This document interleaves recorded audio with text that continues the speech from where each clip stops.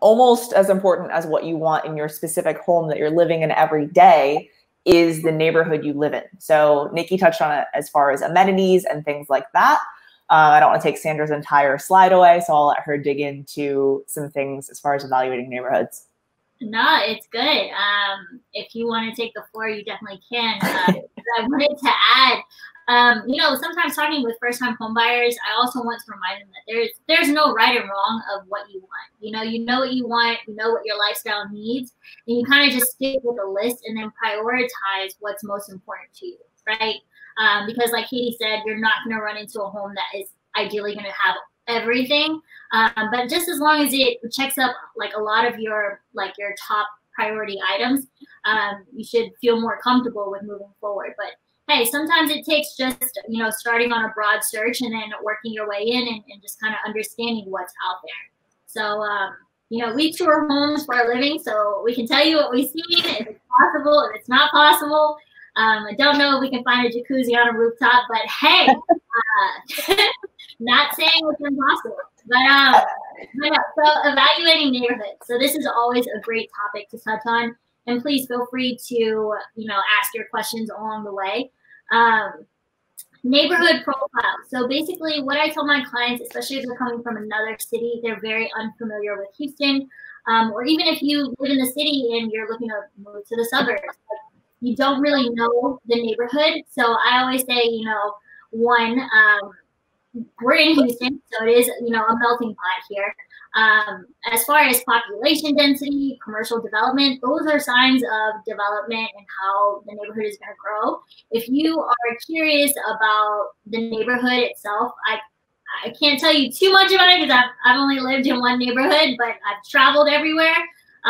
But as far as checking it out, the best thing to do is drive by the neighborhood at 3 different times a day, you know, just to see how the morning flow is, how the afternoon is, and then once more after work, you know, and that way you get 3 different feels and ideas of what the neighborhood is. And then as far as crime rates, people, I mean, this is a very common question. We live in a very busy city.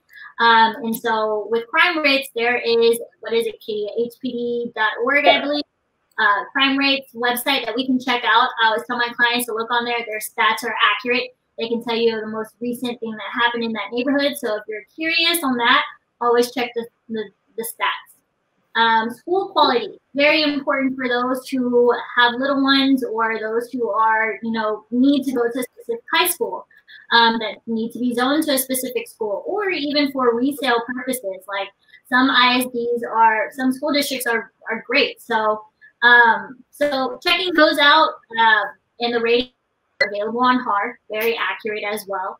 So if you have any questions on that, you know, let us know if you want to be zoned to a specific school. That is a very, oftentimes, pretty high priority. And then amenities. Of course, in the city, our amenities are like a yard, maybe, or a 2-car garage, maybe a park down the street, or just a biking trail. But I mean, in the suburbs, y'all have got a lot more stuff. I mean, you've got pools, you've got golf, golf course. So I mean, you've got different amenities in different areas. It just depends on what type of lifestyle you live and what you're looking for. Yeah, for sure. I think one of the points too that I would kind of want to piggyback on, Sandra, as far as like the neighborhood profile and things like that. I definitely always recommend driving at different times of day. You know, as we continue to see more people going back to work in offices and things like that, I think a point to make too is like trying your commute.